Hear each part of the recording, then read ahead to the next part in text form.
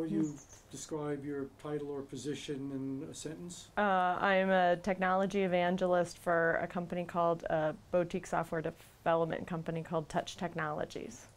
And what's your connection with Doug Engelbart? Well, I was lucky enough to meet Doug at the Tech in San Jose at Ted Nelson's book release party, and that was back in October of 2010.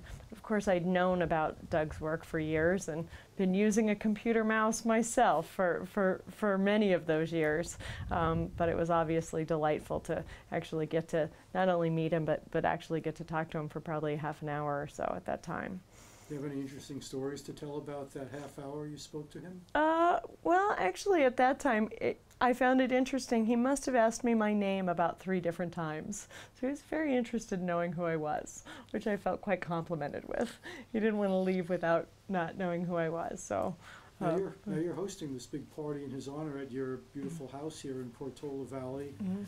How did it come about that you're hosting this large event?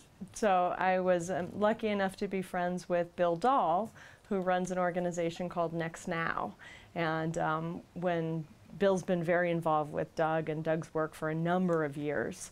And right after Doug passed, Bill called me, and we were just speaking about a possible way to give some closure and also some ability for Doug's closest friends, family, and people who've worked with him, and also people who have been inspired by his work, an opportunity to do a celebration of his life. Is there anything about Doug's work that you find the most inspiring?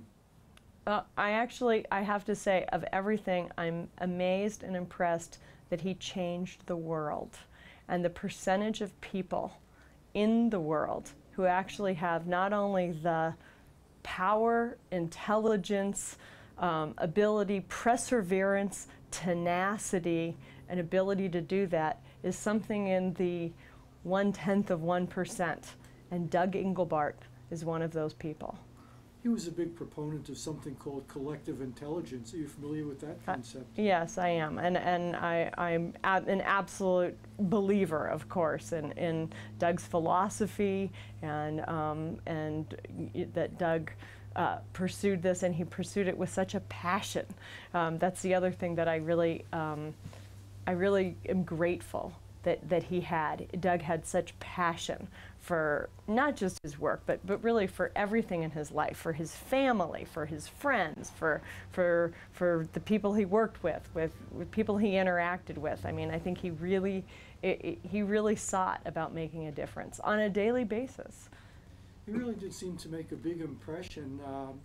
You're surprised that there are so many people, even though he wasn't extremely well known in Silicon Valley compared to some people, he was sort of on the quiet side. Are you surprised that this many people are turning out in his honor? No, I'm not surprised at all. In fact, when we started planning for this event on Monday, we really weren't sure what sort of RSVP list we were going to get, and of course we were concerned with parking issues and logistical kinds of things like that. But we were absolutely hoping that the people that are closest to Doug, would come, and that's the case. So no, I'm very pleased. Okay, great. I think we have